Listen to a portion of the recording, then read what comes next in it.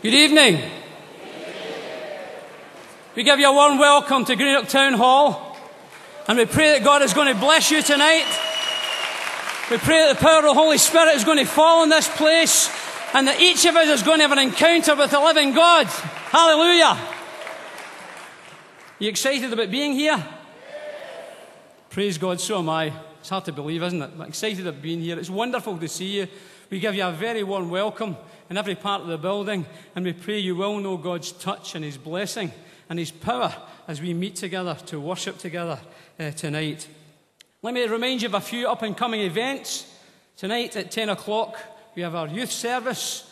If you are young, okay, you judge.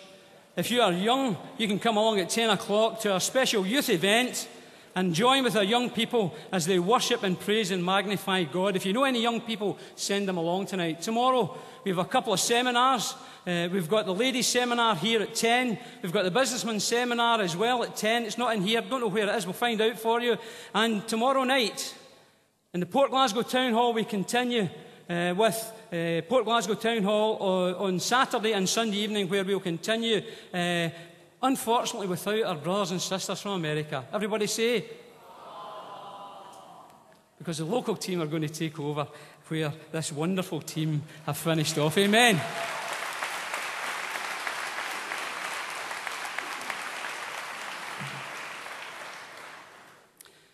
I've been asked to introduce Pastor Carter Conlon to you tonight. Wow. That never happens for me. Pardon? Can't hear you. Stop heckling. This is Greenock. Praise God. He asked me if we could do something Scottish tonight. So as you leave tonight, everybody will receive a deep-fried Mars bar, which you will really... No, I'm only kidding about that. No deep-fried Mars bars as a Scottish treat. It's just too much for the cholesterol to cope with. But we are going to do something Scottish. Now, out there somewhere, we've got a fantastic number of visitors with us from America, but we've got a tremendous amount of people locally supporting the event. And what we're going to do is we're going to do something to bless the Times Square Church team, because we're going to sing them a traditional Scottish hymn. So I Googled, what could we do for a traditional Scottish hymn? And could I find one? No. But praise God, during the time and just after the time of the Covenanters, in the 16th century, when they needed to worship God, what did they do? They went back to the Word. This country at one time was known as the land of the Bible. And they went back to the Bible and they took the Psalms and they paraphrased them and they made some wonderful hymns. I to the hills will lift mine eyes, from whence doth come mine aid. My help it cometh from the Lord, whom heaven and earth hath made. But we're not singing that one tonight, because the local team, we're going to treat them by singing probably the best known hymn in Scotland, and that's The Lord's My Shepherd. Now I want you to sing this as a celebration, a thank you to the team for coming across here. So I want all the local people, wherever you are, I want you to stand up right now. The words are going to appear behind me. And we're going to start singing The Lord's My Shepherd. Now, I know many of you know harmonies and melodies and everything else, and I want you to sing it with all your might and all your gusto.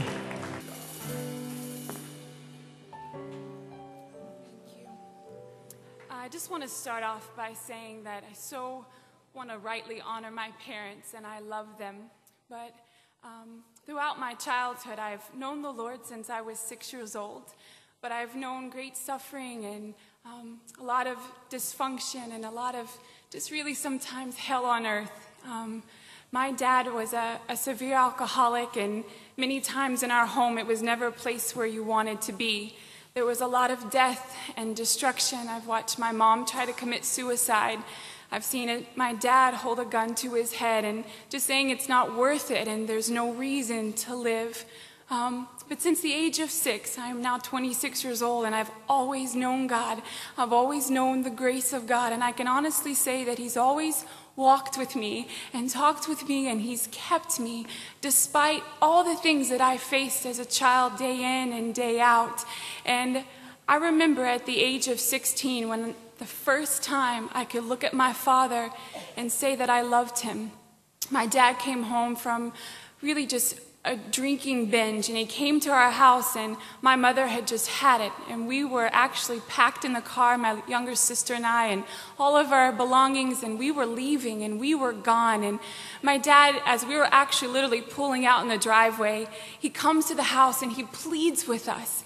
He gets down on his knees and just cries out in agony and just asking for forgiveness. And I remember looking at my dad and was just, for the first time, I had compassion on him, and I had a love that I had never known. Because for so long, I blamed him for my discomfort, and I blamed him for the pain that I had experienced. And I realized for the first time in my life that he needed God too. That he didn't want to be doing the very things that he was doing, or the pain that he had caused my family. And I learned in that moment to have hope in something greater than the situation. You see, we can't look at our circumstances to find hope and reasoning. We have to look up, and we have to look to God, and we have to believe in him and him alone. Because our situations and life and death and pain are never going to bring us comfort. They're never going to make sense. Life happens. Things happen. Pain is a very natural part of life, but God is bigger and God is stronger, and there is a hope that can only be found in Jesus Christ. And so I just want to encourage you today that if you feel hopeless and you walk in and day out in your life, that there is hope in Christ. You just look up and there is a God who loves you and a God who will keep you. And I have known great healing in my life. I have seen my mother come from wanting to commit suicide to making great leaps and is becoming a woman of God, and she longs for the things of God. My dad is now celebrating a year of sobriety, and I praise God that he is where he is. Jesus.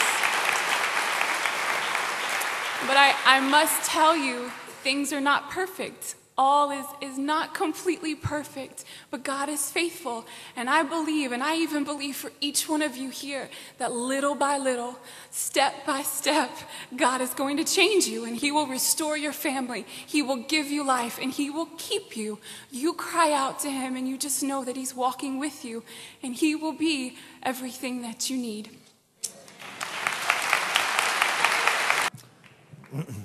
Wow, what an honor it is to be asked to share my testimony with all of you. My name is Brad Geis. I came to New York City when I was 23 years old. Right out of college, I came to New York to be a photographer, and I came to New York to seek fame and fortune. And I got it. I got it really fast. It was like unbelievable. My first week that I had a photo studio, I had 3 national ad campaigns. And it didn't stop. It was unbelievable. People started talking about me in the ad community. I had articles written about me in photo magazines and photo journals. And everybody wanted to work with me because I was like the new kid on the block. And I started making money like crazy. For a 23-year-old kid from California, I didn't know what to do with all this money. And I wanted to go out and have a social life, and I started going out at night, and I started clubbing with actors and socialites and models, and I had this dream life. And one night I tried cocaine, and at first I just loved it. It just gave me energy, and it gave me even more ability to go out later at night. And then one night, I remember I was in this penthouse apartment, and I forget where, but it was this beautiful, mega, multi-million-dollar penthouse apartment overlooking Manhattan. And there were all these people that were well-dressed socialites standing over a stove, cooking up cocaine, making freebase and crack out of it. And that night I tried, and I smoked crack for the first time. And my life became a living hell. I was instantly addicted. And my life plummeted almost as fast as it went up to the top. It can fall just as fast down. People started like talking about me as though I was sharing that I was a drug addict. And I started spending so much of my money, like several $1,000s a week I had a habit of. And I went away to drug rehab, and I came back out, and I relapsed immediately. And I went from being smoking in a penthouse apartment to going to crack houses. My life went to the bottom. I don't know if you know what a crack house is, but you don't want to go there. I did things I am not very proud of. I got beat up in back alleys. I was held up in gunpoint by other addicts trying to steal the crack I had just bought. I have stole things. I have lied. I have done things, as I said, that I'm embarrassed to even admit to God about. Then my parents and family wrote a letter to me. And they said that they were disowning me as a child, a son. And they said they expected me to die as a drug addict. And when I read those words, I believed them because I expected myself to die as a drug addict. Because you see, I had no more hope. I was doing drugs 5-6 days in a row without getting any sleep. I was doing, tell you what a drug addict is, I would do things like, I would see the freckles on my arms and my legs and think they were live bugs underneath my skin. And I'd take a razor blade and I'd try and cut all the freckles off of me because I thought they were bugs eating me. I did things that were so crazy, I was losing my mind. And in the last couple weeks of my addiction, I had a photo shoot.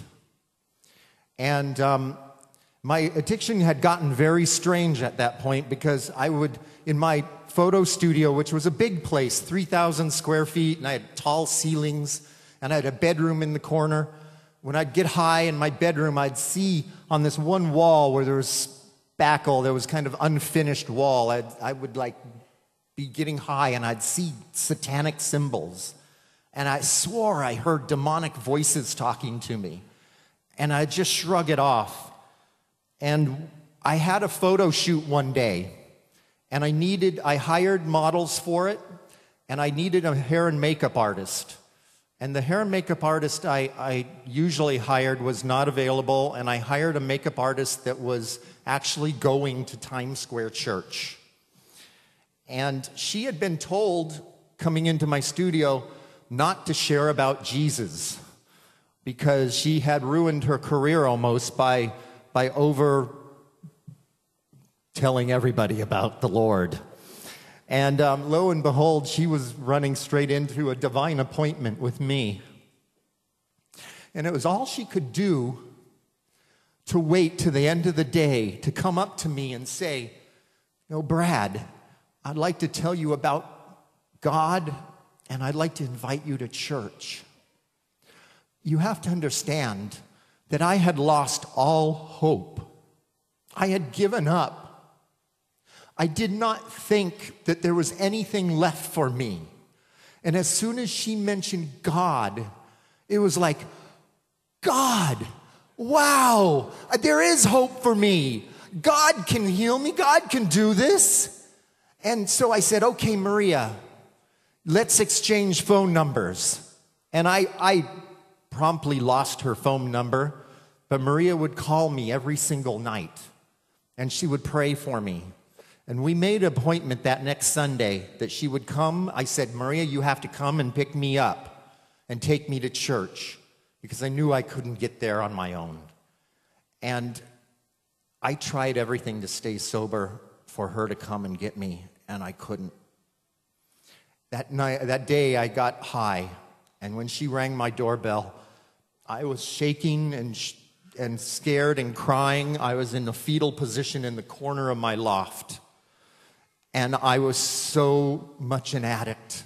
The drug had me as a slave, And when she stopped ringing the doorbell, I just thought it was all over for me. But she didn't give up. She kept calling me. The next Sunday, we made the same appointment. The same thing happened again. That night, I was all alone. And I'm telling you, I thought that was it. You see, I couldn't even get to God. My last hope was God, and I couldn't get to him. And that night I passed out. The next morning I had a photo shoot. It was a Monday. I had another photo shoot, and all I could do was to get through the day and chase my assistants out of the photo studio. And I went into my bedroom to count how much money I had to see how many drugs I could go buy. And I heard the demonic voices. And I looked up at the wall, and I was like seeing the satanic symbols, and I started to cry. I started to tremble. And I did something that I even surprised myself. I just cried out with all my heart to God. And I said, God, please tell me you're real. I've always believed in you. God, if you're real right now, prove it to me. Show me where Maria's phone number is. I lost it, God. Help me find it. And in the next second, I had this peace come over me, and I felt God lead me to stand up, walk into my photo studio area, go to a box in the corner. I opened up the box, and there was my phone book with Maria's phone number in it. I was standing there, and I was like, God, you just answered me. In the next second, the Holy Spirit came down on me.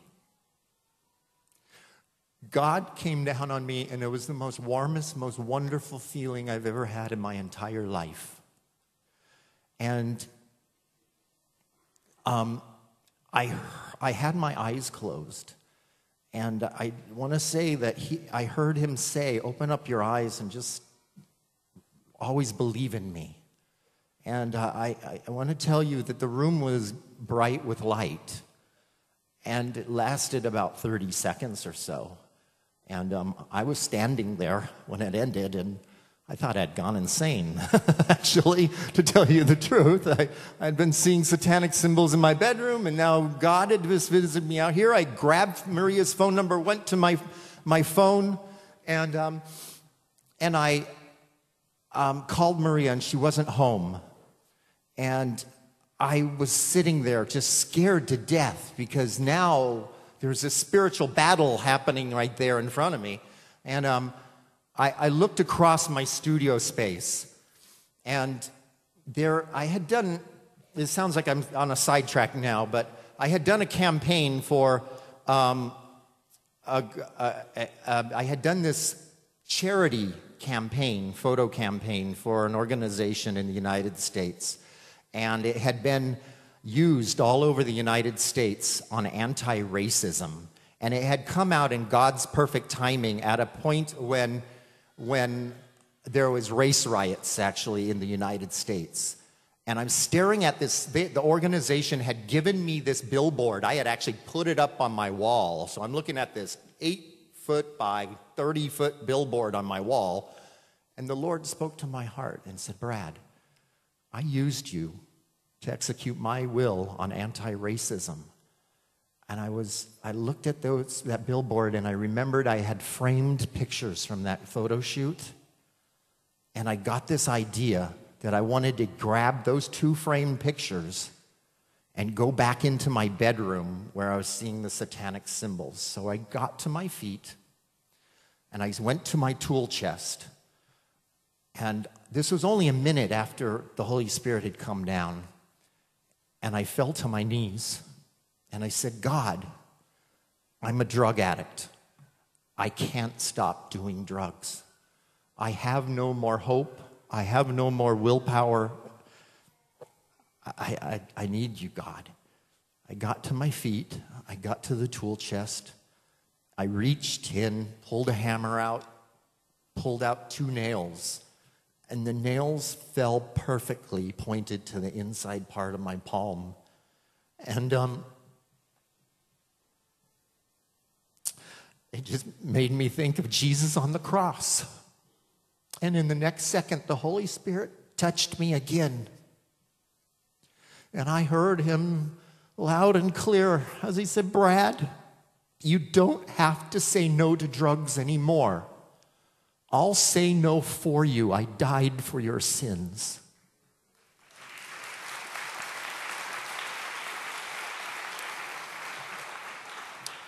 That was April 29th, 1991.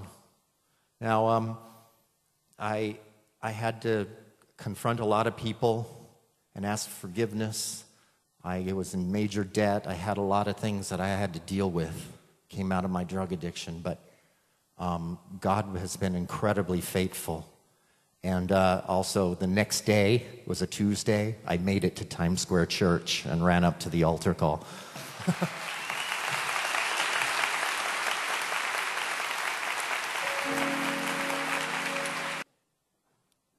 What a pleasure it's been to be here with you in Greenock, Scotland again, and to experience that hymn was so special tonight. Thank you so very, very much. Praise God for that.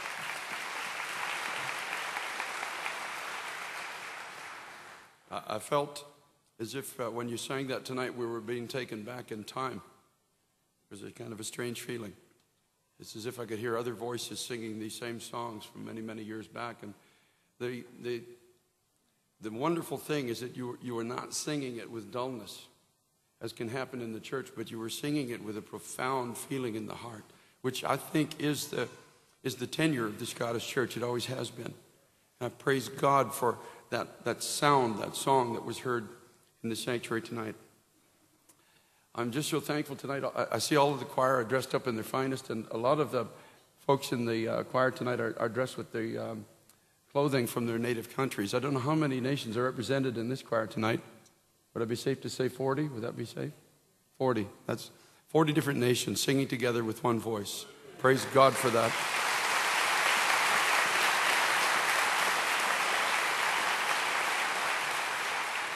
I want to thank Greg Thomas, wherever he's gone to. Probably gone in the back, but I do want to thank him publicly because he's got more energy than any man I've ever known my entire life, and great creative ability to put all this together. Please give him, your appreciation.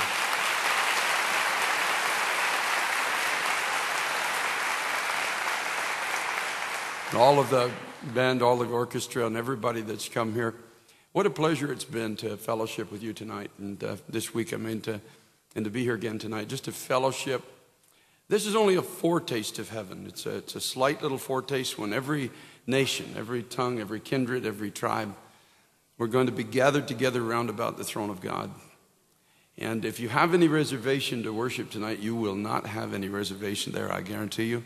The reservation and all of the trappings of this life are going to be gone. All of the garb that we pick up is going to be discarded. We're going to be completely of one mind and one heart before the throne of God. What a marvelous time that will be. Tonight the Lord's put a message on my heart that is, I'm hoping and believing will, the people clapped for you, by the way, Greg, when you were gone. They gave it, just so that you know.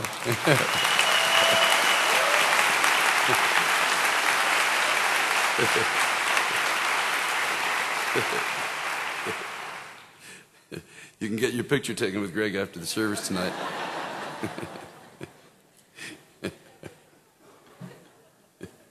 5 cents, a great deal in Scotland. You'll be really appreciative. Why should I turn from sin? Father, I thank you, Lord, for the anointing of the Holy Spirit. God, we don't come here with a program. We don't come with strength of our own. We come here with a total, complete dependence on the anointing of the Holy Spirit. And God, our only right to stand and to sing and to proclaim anything is because you have come to us in mercy. You have redeemed us out of every nation, tribe, and tongue and kindred. You've called us your own. Then you've commissioned us to stand as witnesses of the fact that you are alive from the dead. And so I come in obedience to you tonight, Lord, to do this. But God, I would never dare do it in my own strength. I don't possess the strength to do this. It has to be you. You have to override the frailties of this body, the naturalness of this mind, and you have to gift me, oh God, that I can cause the people's hearts, Lord, to want to hear. I'm asking you, Holy Spirit, to go ahead of me. And Father, encompass me and move upon our hearts tonight, oh God, in this simple message. Give us the grace to understand these things. In Jesus' name. I'm going to read to you from the book of 1 Corinthians chapter 6. Why should I turn from sin? Now, lest anybody thinks that you are going to escape tonight, this is a message for the church as well as for those who don't know Christ yet as Lord and Savior. Why should I turn from sin? Paul says in 1 Corinthians chapter 6, beginning at verse 9, know ye not that the unrighteous shall not inherit the kingdom of God? Be not deceived. Neither fornicators, nor idolaters, nor adulterers, nor effeminate, nor abusers of themselves with mankind, nor thieves, nor covetous, nor drunkards, nor revilers, nor extortioners shall inherit the kingdom of God. And such were some of you. But you are washed, you are sanctified, you are justified in the name of the Lord Jesus and by the Spirit of our God. Why should I turn from sin? Now let me first define sin according to what I read in the scriptures. Sin is a willful decision to embrace a practice or a way of living which God says is wrong. And it's to reject both the pathway and the power that's clearly set before you in Christ to do that which God says is right. It's a willful decision. There's nobody living in sin who has a lawful right before a holy God to say there's no way out of this. For God has made a way out of it. We get into sin and sinful situations because we make the choice to live in sin. It's a free will choice to sin against God. Sin was infused into the human race when our first parents, Adam and Eve, they consciously decided to defy what God had spoken and instead pursued what they thought would bring them happiness and fulfillment. And that's what sin is. When we know what truth is, but we make a conscious decision to become our own God, to chart our own course, determine our own destiny, to become the arbitrators as it is of what is right and what is wrong. And we begin to justify wrong and sometimes even go to the extent of condemning right. Didn't the prophet Isaiah say that? And we're living in that type of an hour, especially in the United States of America today, when evil is being called good and good is being called evil. Abominable practices according to the scriptures are being called acceptable, social, and normal. And there's a pointing of the finger now to everything that represents God and truth as being somehow abhorrent, somehow against the goodness of social order and the social agenda in our society. And America is quickly turning from God. I pray that in our country as well as in Scotland that we don't make that tragic mistake of thinking that we can chart another course and somehow ever prosper in that course. The wages of sin, according to the Apostle Paul in Romans chapter 6 and verse 23, is death. Sin still pays the same wages it always had. Death comes to everything. Death touches everything. Death to your mind, death to your spirit, death to your heart, death to your ambitions, death to your home, death to your family, death to everything you touch, death to everything you speak. The wages of sin is death. It is the fruit of death. It is the payment for rebellion against a holy God and separation from all that God intended your life to be. Did you know that tonight that God has a marvelous plan for everybody here? A marvelous plan. It's a plan that should be making your life a wonderment and a praise in the earth. We're not called to be ordinary as Christians. We're called to be extraordinary, not in ourselves, but by the power of God. Carried through situations like you heard about tonight, this young lady that testified, carried through situations by God that should crush an ordinary child, that should take away all hope and bring an everlasting despondency and unforgiveness and bitterness in the heart that affects every relationship now and in the days to come. But yet, in the power of Christ upon a 6-year-old child, we heard it tonight. This young lady is now evolving into everything that God has intended her life to be, because of a choice to do what is right and to shun what is wrong. In the book of Genesis, in just 6 short chapters, I'm just going to go through it very, very quickly, just a few verses. We're going to see what sin does. It only took 6 chapters in Genesis from the time that sin entered into the human race to the point where man's thoughts became continually only evil in Genesis chapter 6. And the Lord destroyed the earth except for Noah and his family. Genesis 3:7 tells us that sin takes away a sense of well-being and acceptance with God. Adam and Eve, it says, the eyes of them both were opened, and they knew that they were naked. And they sewed fig leaves together and made themselves aprons. The moment you sin, a sense of well-being is lost. The first time a young person enters into casual sex outside of marriage, there's something that comes into the spirit. There's something that comes to even those who've never had any religious training, that they begin to realize that something is not right. I've lost something. Something of virtue, something that was created right has been made wrong. There's that inner sense. There's a separation from God, and that sense of well-being is gone. Chapter 3, verse 10 tells us that sin brings shame and hiding. Adam said to God, when I heard your voice in the garden, I was afraid because I was naked and I went and hid myself. We become afraid of people. We become afraid of the dark. We become afraid of life. We become afraid of circumstance, situation, and ultimately afraid of God. Afraid of ever coming into the presence of a holy God because we feel so dirty, so ashamed, and so unworthy. Sin brings sorrow, a deep feeling of unsatisfaction, no matter how much effort we put into finding something of lasting satisfaction from the ground beneath our feet. Listen to what God said to Adam and Eve. He said unto the woman, he said, I'll greatly multiply thy sorrow and thy conception. And in sorrow thou shalt bring forth children, and thy desire shall be to thy husband, he shall have the rule over thee. Unto Adam he said, because you've hearkened to the voice of your wife, and have eaten of the tree which I commanded you, saying, you shall not eat of it. Cursed is the ground for your sake. In sorrow you will eat of it all the days of your life. Thorns also and thistles shall it bring forth to thee, and thou shalt eat of the herb of the field. In the sweat of your face you will eat bread till you return to the ground, for out of it you were taken. Dust you are, and out, and dust unto dust you shall return. Sin brings sorrow and this deep sense of unsatisfaction. No matter how much we try to work, no matter how we sweat, that's what God was telling Adam. Go out. Go to every field you can find in this world and work hard and sweat as much as you can. But it still will not bring forth to you what I gave you in my presence. What you once had, you will never get it back. Try everything. Try success, try business, try influence, try fame, try money, try drugs, try alcohol, try anything you want. Achieve anything that man can achieve. Circle the globe 50 times and looking for it. And in the sweat of your brow, it still will produce thorns and thistles. That means things that will be pain in your sides. They will never satisfy. Scratch the ground all you want, Adam.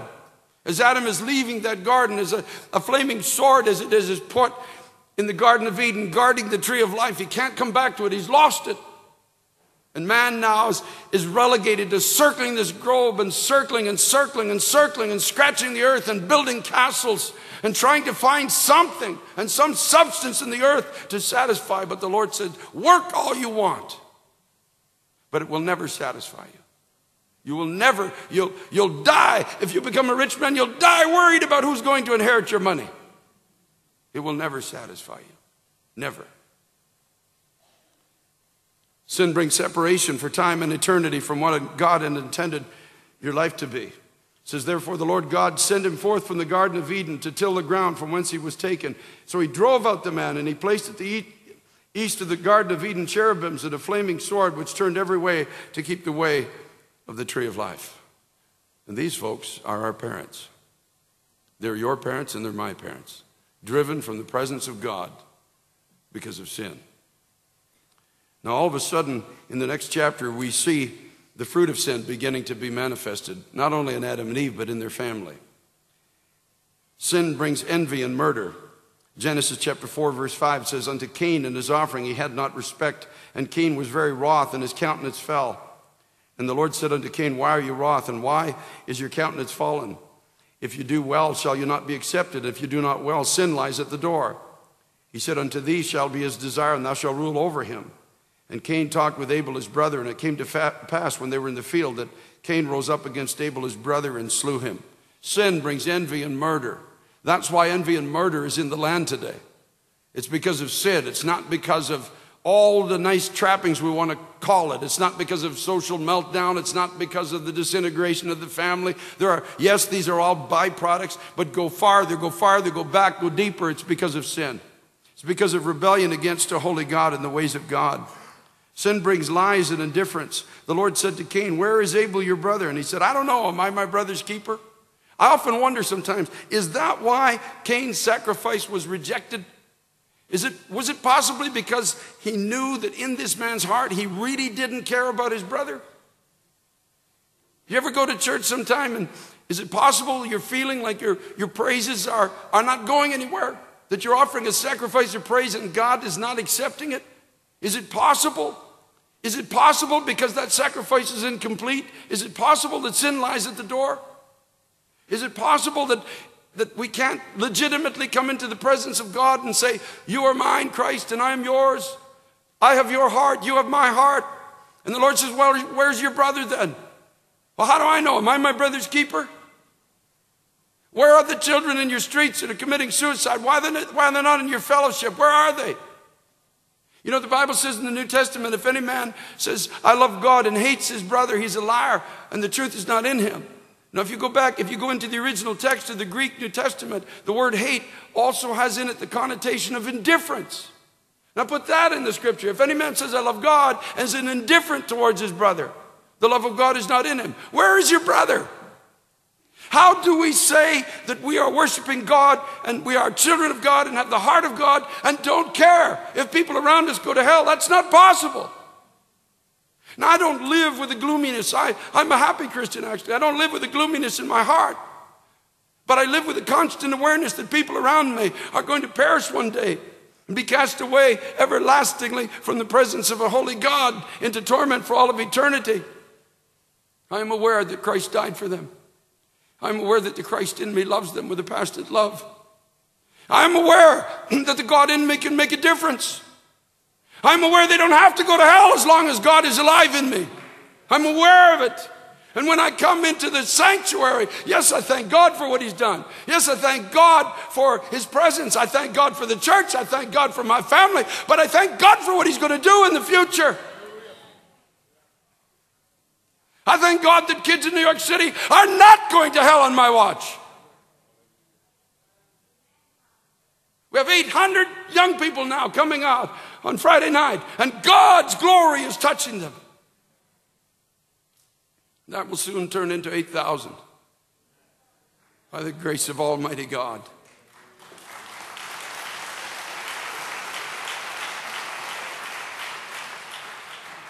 Sin turns life into death.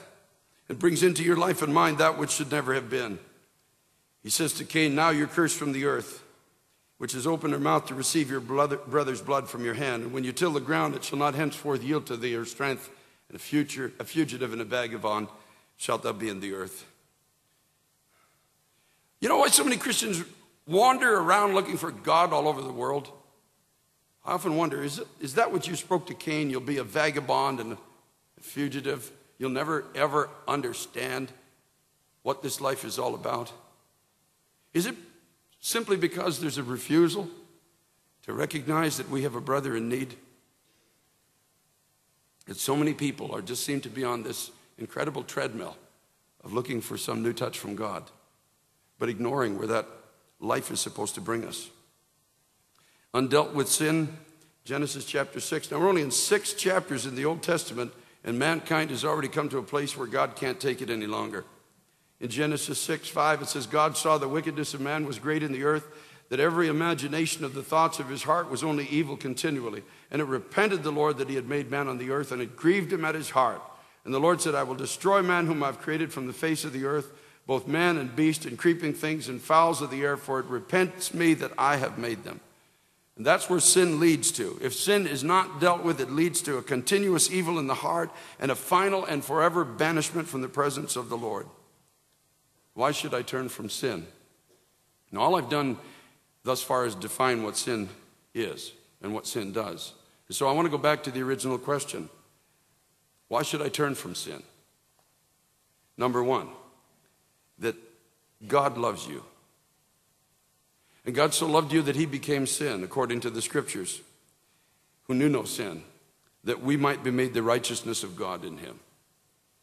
God loves you. And no matter where you are, no matter what you've done, no matter what your story is, you can be as far down the ladder as Brad talked about tonight. God came to that man sovereignly, supernaturally came and gave him the revelation of who he was, because in his heart he cried out, you should turn from sin because God loves you. You have an opportunity to be righteous. You have an opportunity for cleansing. You and I have an opportunity to walk with the Holy God. We have an opportunity to enter into a supernatural life according to the Scriptures. He offers drink to satisfy the deepest longing and thirst of your heart. In John chapter 7, verses 37 and 38, the Scripture says, at the last day, the great day of the feast, Jesus stood and cried and said, if any man thirst, let him come unto me and drink. He that believes on me, as the Scripture has said, out of his inward parts shall flow rivers of living water. Are you thirsty? Have you not been satisfied? He's talking to a religious crowd, folks.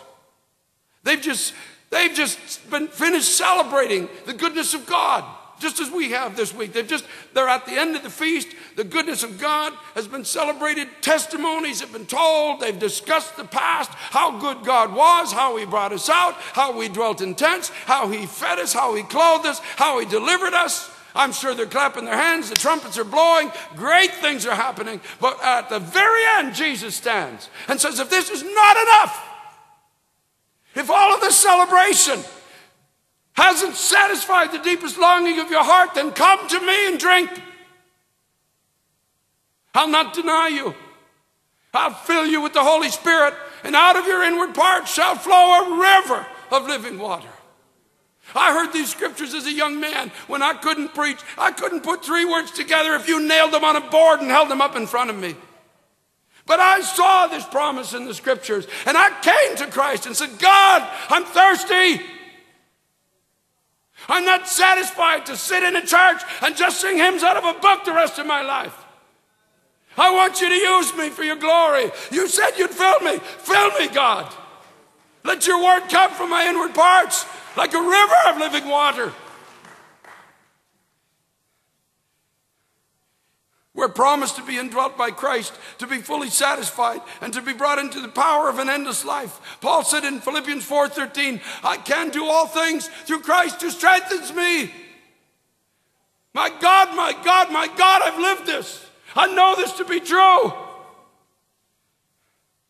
I've known his power. I've walked with him. I've just taken him at his word. He's taken me through door after door after door of impossibility. And people on this platform know this. And many in the sanctuary know this as well today. This is a supernatural life. Young men, young women here today, you don't have to figure this out. You come to God. God will begin to do it through you. He will guide you. He will lead you. He'll be that voice behind you says, this way, walk this way. He'll be the power that goes before you and opens every door. And it's all for the glory of God and the souls of men.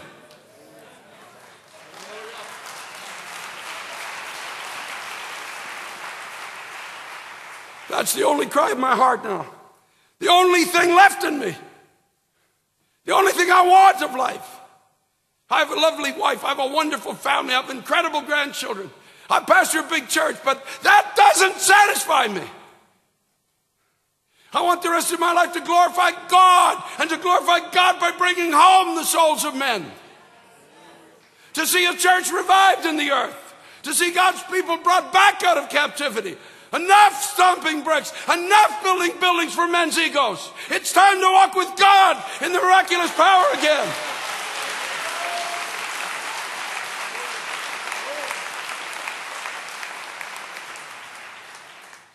In Christ, you become the person God intended you to be. Paul said, forgetting those things which are behind and reaching forth to those things which are before, I press toward the mark of the prize of the high calling of God in Christ Jesus. I leave behind yesterday. Thank God for yesterday, but yesterday is gone. I live in today, and tomorrow's just coming around the bend. I'll leave those things behind. As wonderful as they may have been, I'm not resting on past victory. This is a present Christ that I serve. He's already in my tomorrow. He already knows where my feet should be going. He's already planned the miraculous. He's already intending on delivering people from bondage. I press toward the mark of the high calling of God. Hallelujah.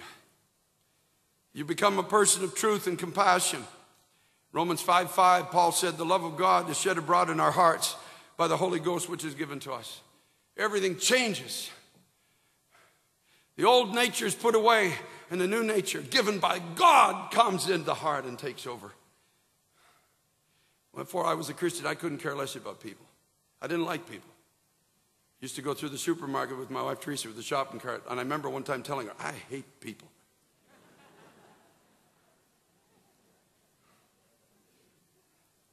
I especially hated motorcycle gang members because I'd had some really bad dealings with them as a police officer. Then after I got saved, such a strange thing. I never decided to love anybody. I just decided to love God. And God's love began to be shed abroad in my heart. And it's a strange feeling when you start loving people you should hate. And God began to deal with the depths in my heart of what needed to be taken away. There were people that needed to be forgiven in my life. I remember one time, I was saved for 2 years. And I had a kind of a, I wasn't living in sin, but I wasn't fully living for God. I was all gusto in the church. Many of you know what that's about. I could sing the hymns as good as anybody in church. Open my hymn book. And can it be that I should gain? He lives, Christ Jesus lives today. Then I'd be out on the street with my police buddies and I'd see a Christian coming and oh my God, I'd be looking for a sewer hole to climb in. I remember one time I was at a shopping mall with some other policeman doing some work, and a Christian man that I knew who had been an ex-con saw me and came and grabbed me and hugged me and lifted me right off the ground and spun me around in the mall. I'm in uniform, I have a gun on my side, and he's spinning me around, and I was so embarrassed. And the other guys are looking at me like, whoa, you know. You know what they were thinking. You know what they were thinking. I knew what they were thinking, and it was just really not good. But I got so tired of it all, I cried out to God. I said, oh, Jesus, I want to serve you if it kills me. And I don't care if it kills me. I want to serve you with all my heart. And the Lord led me deeper into his presence, touched me with his Spirit, guided me into the places where I never dreamed I would ever go, ever. I got an invitation to speak at a Christian bikers conference. And, you know, I normally would never have gone to it. And I was really debating this, and I thought, well, I'll go. And so I went to, you know, Christian bikers, these are kind of motorcycle wannabes, most of them. You know, guys with big bellies that work in offices that get a motorcycle, and they grow a beard, and they get an attitude, and they drive around for the weekend, you know.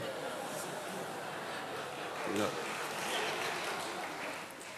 And I really didn't want to be there because they're all living in unreality, and I thought, oh. So I felt to go. So I pull into this address, and when I pulled in, there's really, really big bikes there, choppers, I mean, incredible motorcycles. Like, you know, there's a lot of money going into these things.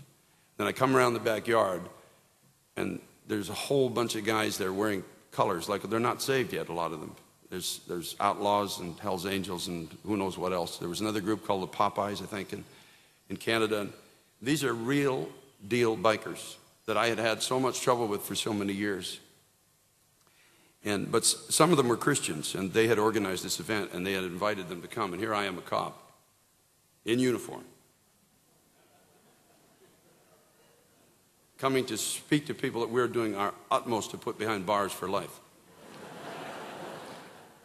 And God started dealing with my heart.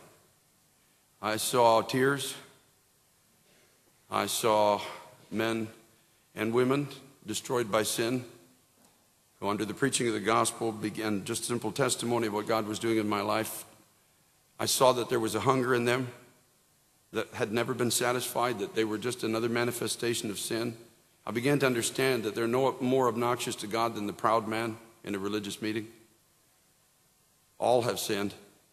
And the Lord, through many, many, many situations like this. As a cop, I was invited into a penitentiary for sex offenders, a high-risk penitentiary, and I was brought into a room with about as many sex offenders as there are people here today, about 700 or so, and had to share with them the gospel of Jesus Christ. And the amazing tears, the amazing weeping that came into that room when the simple message that all have sinned and fallen short of the glory of God was given to these men in this room, and they shook and they cried and many of them came forward and responded and gave their lives to Jesus Christ. And the Lord, just through all of these things, began to just lead me on a pathway of understanding that you and I become persons of truth and compassion. We're not led by Christ into obnoxious, hard religion. That is not the Spirit of God that leads us into these places where we become rigid, dogmatic, and it's all because, it all becomes about the exterior, about dress and about circumstance and about pomp and how we do things. And it becomes a rigid thing that has no love in it. If Christ is in it, we are constrained by the Spirit of God and moved towards human need. In all of its forms, in every place you find it. I was locked in Sullivan Prison years ago with 60 men who will never get out of jail, there for life. Most of them murderers. I was locked in a room with them, with a trumpet player then from our church. His name was Angelo, and somebody else, a couple of other musicians, and 2 guards that weren't armed. And I stood up in front of these men and said, look, I'm an ex-cop. And as soon as I said that, Angelo, the trumpet player who had come from Brooklyn, he said, oh. And so right behind me, as if you shouldn't have said that. This is a real bad place to say this because we're locked in here and these guys, they've got nothing to lose. They're never getting out. But I carried on by saying, look, I'm not here because I have nothing better to do. And I'm not a do-gooder. I'm here because I was a sinner who's been saved by grace, and God has filled my heart with love for you. And that day, after sharing the gospel of Jesus Christ, there was the whole front of that room was probably, I'm guessing maybe 15 men lined up, most of them. And when I reached out and I hugged each one of them, they'd come to Christ. They'd responded to be saved. And I reached out and hugged them. And to a man, they began to weep and cry. Each one, hard, some of them, having survived by being hard, living in prison by being hard. David Berkowitz was there, the son of Sam. I don't know if you ever heard of that. He murdered quite a few people in New York City, held the city in terror for quite a period of time. He's now a born-again, spirit-filled Christian. He leads worship in the church, in this penitentiary. He weeps. He was leading worship. He was weeping before God. This former mass murderer has come to Christ, and it's genuine. It's a real conversion. I don't care what the papers say. This is a brother in Christ. He has come to God. His testimony was, the devil made me what I became. He got involved in the occult after serving in Vietnam, became demon-possessed, went out and heard voices telling him to begin to kill people in their cars, and he obeyed these voices.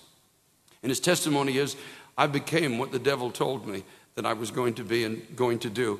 But today I am what Christ originally intended me to be. He has had his throat cut in prison, but he still goes on. And you know what he does? He ministers to prisoners who come in and they're so bruised, they're so hurt, they're so abused, they can't dress, they can't bathe, they can't even brush their own teeth, they can't comb their hair. And he does that for them. He combs the hair of these prisoners. He brushes their teeth. He helps them. He dresses them. He bathes them. That's what this man of God that formerly was a murderer is doing today. Blessed be God is all I can say. Blessed be God.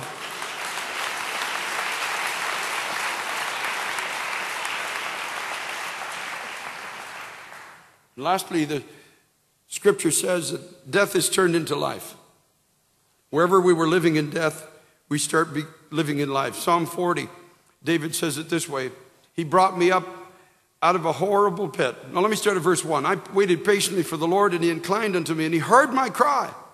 And he brought me up out of a horrible pit, out of the miry clay, and set my feet upon a rock, and established my goings. And he has put a new song in my mouth, even praise to our God. And many shall see it, and fear, and shall trust in the Lord. Death is turned into life. A new song comes, and he's not talking about a chorus that we sing in church. It's the song of our life. It's the sweet song that comes from within. David said, I was taken out of a horrible pit. And so many young people, so many here today, you need to be taken out of this horrible pit because you're living in the wrong place. You're producing nothing or very little for your effort. Futility and frustration is a common part of your life. You're cut off from the life that God wants to give you. And you're singing a song of sorrow and a song of despair and a song of violence, a song of anger, a song of wanting to get high, to get out, a song of false love in all of your relationships. You're singing the wrong song. And if there's even a minimal cry in your heart, just a part of a cry, God will hear it. He'll take you out of this place you're in and give you a new song. Because he promises, according to the scriptures, in Ezekiel, he said, I'll give you a new heart, a new mind, and a new spirit. Behold, he said, I make all things new.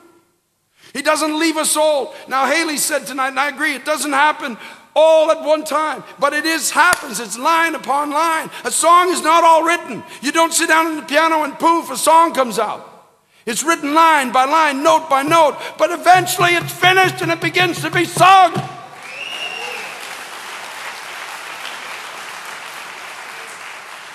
When you come to Christ, death loses its power.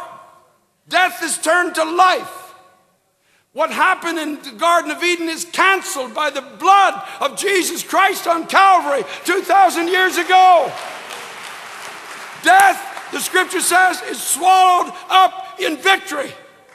Praise be to God.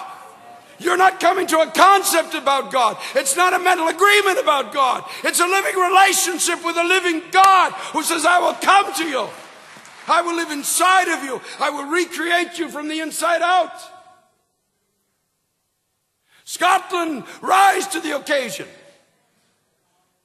Church of Jesus Christ, rise to the occasion. The hour is dark. Yes, it is dark. But Christ is still the light of the world.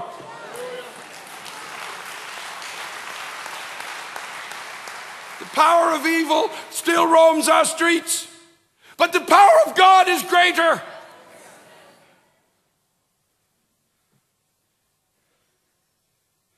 Enough death to our children. Enough dying in our streets. Enough violence and drugs and poverty. It's time for the church to rise. It's time for young people to lay hold of your inheritance that God's given you. Stop wasting your life in places that are never going to satisfy. He's given me a new song. Hallelujah. He's given you a new song. If you come to Christ, you have a new song. Why should I turn from sin? I guess a better question would be, why would I stay in sin? What is the point? It's like a man who's just hitting himself on the head with a hammer and asking, why should I stop? It's just as stupid to stay in sin when you can be free. You can have life. You can have a hope, a future. You don't have to pass on to your children what was passed on to you. That chain can be broken. You can have a new family, a new life, a new heart, a new mind. And you won't have to prove the existence of God to anybody. If anybody wants an argument with you, you don't have to argue with them. A Muslim came to me one time after a prayer meeting. He said, how dare you say that Christ is the only way? How dare you make such a bold declaration? Now, first of all, what was he doing in our prayer meeting? I have no idea, but he was there. And I said, well, sir, would you give me 5 minutes? And then I'll give you 5 minutes. I said, I want to tell you what God has done for me. And in 5 minutes, I told him several things that God had done for me. I said, you see, because the proof is in the pudding. Everybody can claim to have the right formula, but the proof's in the pudding. It's when you taste it. Remember David said, oh, taste and see that the Lord is good. So I shared for 5 minutes what God had done for me. And I said, now what has Allah done for you? And he just looked at me with tears in his eyes and he couldn't answer me. You see, because Allah had done nothing for him. There is only one way to everlasting life. There is only one God.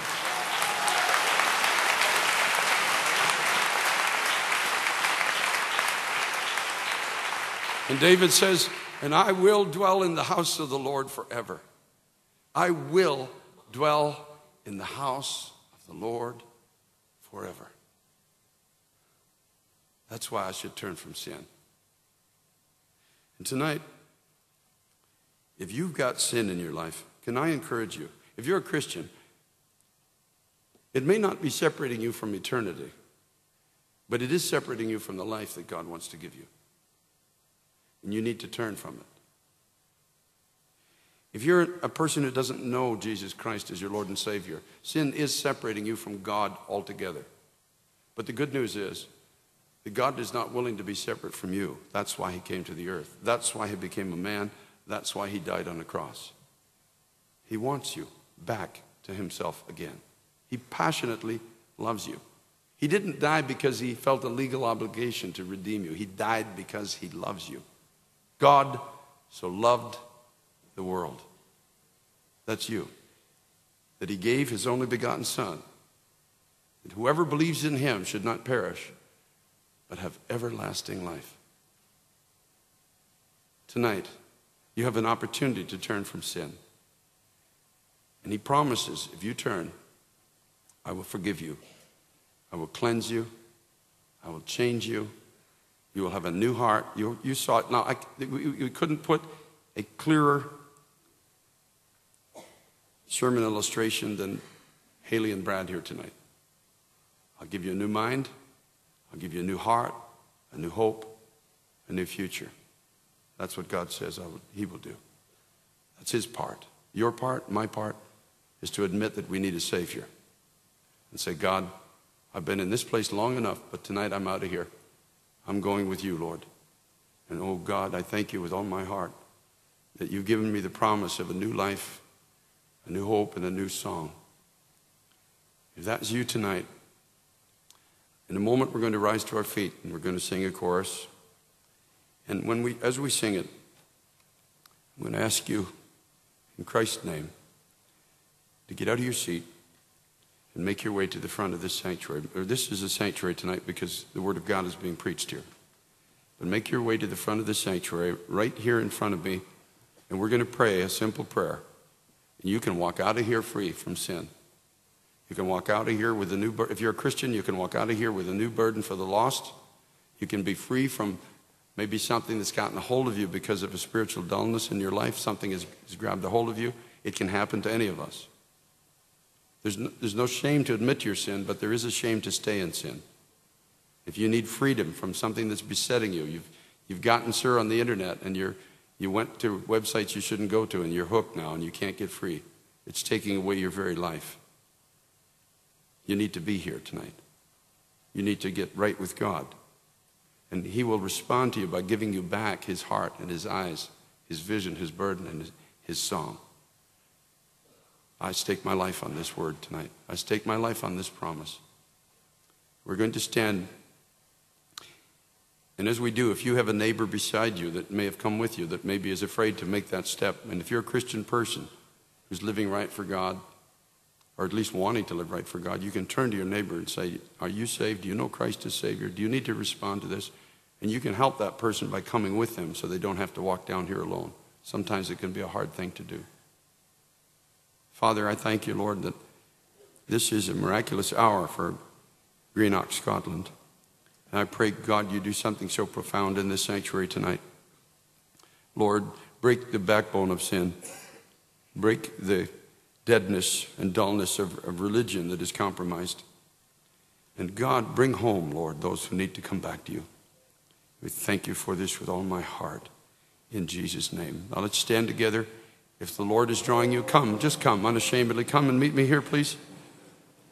Step out. Follow this young lady who's on her way already. This gentleman and his wife, perhaps over here. Just follow these people that are coming. Just come, please. All the way down. From the balcony, make your way to the exit. Turn to your neighbor. Would you turn to your neighbor to say, do you need to come? Do you need to go? Let's go together. Maybe you're a couple of Christians together and you've just lost your passion for God altogether. And you say, I don't know, but I just feel I need something that's here tonight. You step out. Don't be ashamed. Just make your way. We're going to pray together. We're going to believe God together. Hallelujah.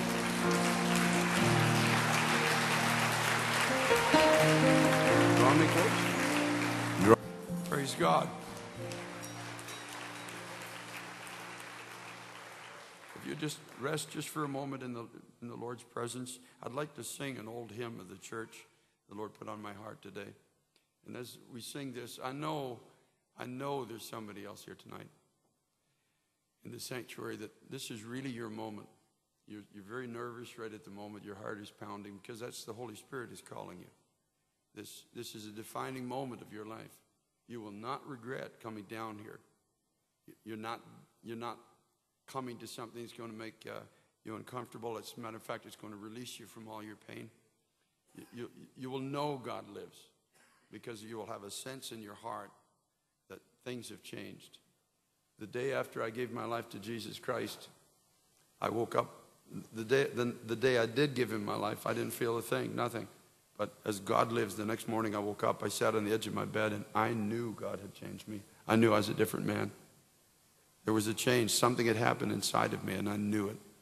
And for those that are wavering just at this moment, even if it's just one more person, we'll take that time and wait for you tonight. You're that important to God that we will wait for you to come tonight. I feel it's a young man. And young man is anybody under 50. When you get to be my age, you're a young man. But you're here tonight and you're just wavering. Is this possible? Could this be real? And what will it cost me to do this? Well, it costs you nothing. It costs you everything not to do this. Just think of the cost of not coming to God, not just for time, but forever. There's no cost to coming to Christ. You're winning the lottery when you come to Christ, literally. You're getting the treasure of heaven, salvation, and the life of God given to you. And all you're losing is what sin has in store for you for the rest of your life and forever. There's no cost to this whatsoever. You come. It's an old hymn of the church, I believe it's written by Charles Wesley. You probably know it.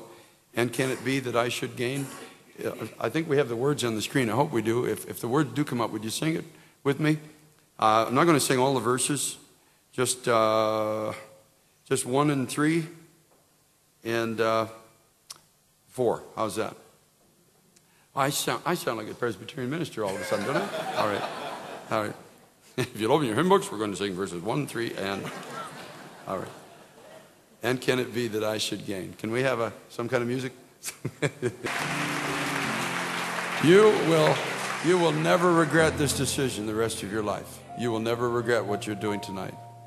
You'll be cleansed. You'll be changed. You'll be forgiven. You'll be given a new heart and a new mind. You'll never be the same again. Never, never, never, never be the same again. Praise God. Lord, young man, the Lord's going to put his hand on you. He's going to use you for his glory because he waited for you tonight, just for you. He waited for you. He knew something about you.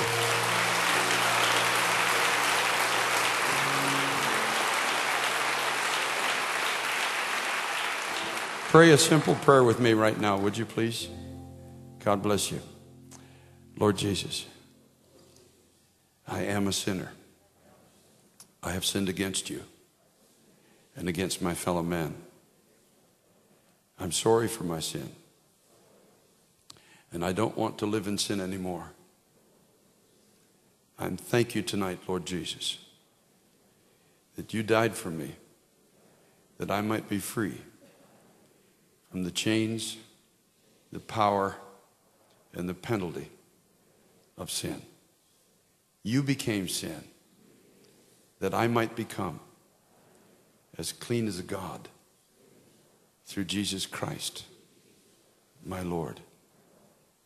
Lord Jesus Christ, tonight I open my heart to you. I receive you as my Lord and my Savior. I give you the right to the rest of my life. I trust you and I believe you that you will change me and you will give me a new song and give me the power to be a different person, the kind of person that brings honor to your name in this world. You will change me. Oh God, I love you with as much as my heart as I can. And I thank you for receiving me as your very own. I believe that at this moment, my sins are washed away. And should I die, I'm going to be going to heaven. And I will dwell in the house of the Lord forever and ever and ever. In Jesus' name, amen. Hallelujah. Those of you who are here at the altar, would you please just follow this young man? Would you wave your hand? Now, this young man who's waving his hand is going to be preaching in Port Glasgow tomorrow night at 7 o'clock, and he has an incredible anointing. You want to hear him. You want to be there. I've just heard him pray last night, and I leaned over to my wife and I said, I think he should preach and not me. There's an anointing on this young man. You want to hear him tomorrow night, Port Glasgow. I'm going to hear him. So you come and hear him as well. Just follow him into that room, if you will. For just a moment, they're going to pray with you, give you a Bible. Just do that. You'll be safe there. If they cause you any trouble, you yell. We'll come help you, okay? God bless. This is a wonderful night. Praise God. Thank you, Jesus. Thank you, Lord. Thank you, Lord. We need to rejoice. We got 10 minutes to go. Let's rejoice. Let's take 10 minutes and rejoice before God. Let's give him thanks for what he has done tonight. Hallelujah to the Lamb of God. The next service. Amen. Let's give these guys another big hand, shall we? Why don't we just take our seats for a moment? Well, I've been given the hardest job in the house tonight. My job is to give the vote of thanks. And that's a difficult job because I'm not really sure that words can fully express the depths of gratitude that we have for the team from Times Square Church from New York that have traveled all the way from Manhattan to Inverclyde to help us preach the good news of Jesus to our community.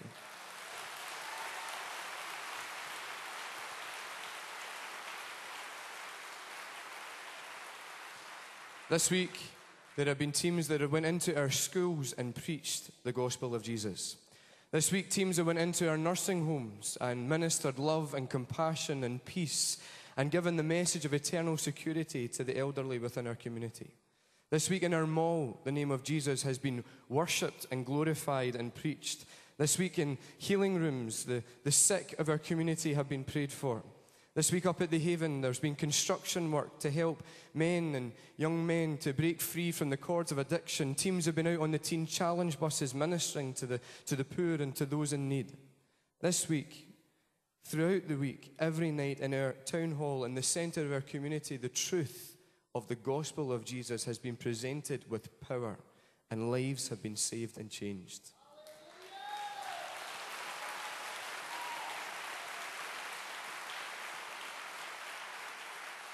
Literally this week, our community has been saturated with the gospel of Jesus. And for that, we are indebted to you and we say thanks.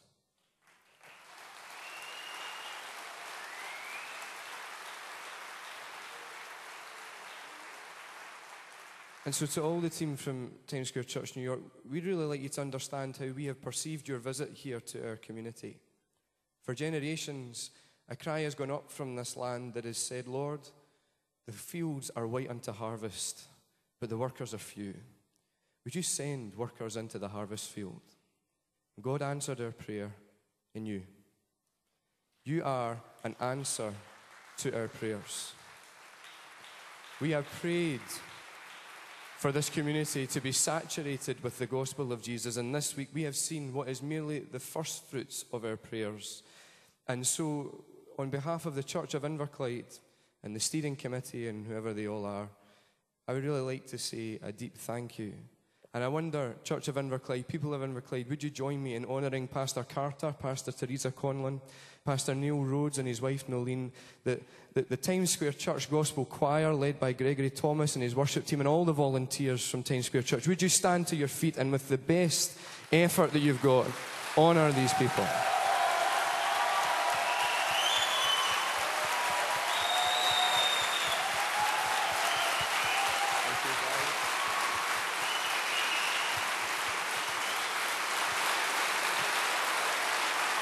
And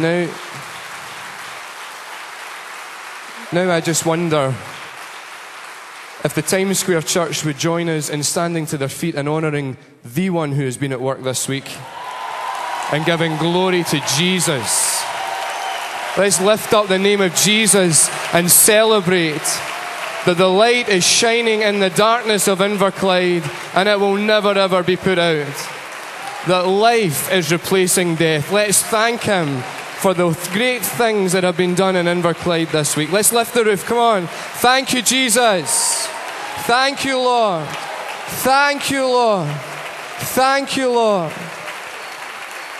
Thank you, Lord. So, Heavenly Father, we give you the glory and the honor. And we exalt your name for all that you have done and all that you are going to do. We thank you that there is a hope and a future for Inverclyde in Scotland. We thank you that soon, oh very soon, the King of Glory will take up his position and take residence within our district and our nation. And Lord, today we roll out the red carpet and we declare, welcome King of Kings, welcome Lord of Lords, welcome Majesty. Be sovereign in our nation, be sovereign in our community and our district.